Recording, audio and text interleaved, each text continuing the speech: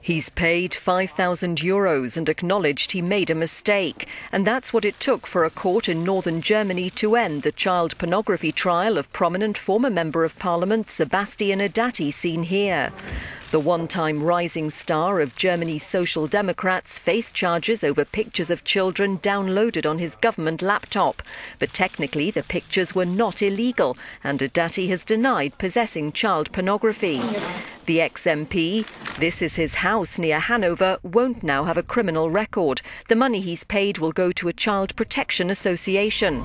This is not a confession, he stressed on his Facebook page. But while Edathy has escaped a possible 2-year jail term, his political career lies in ruins.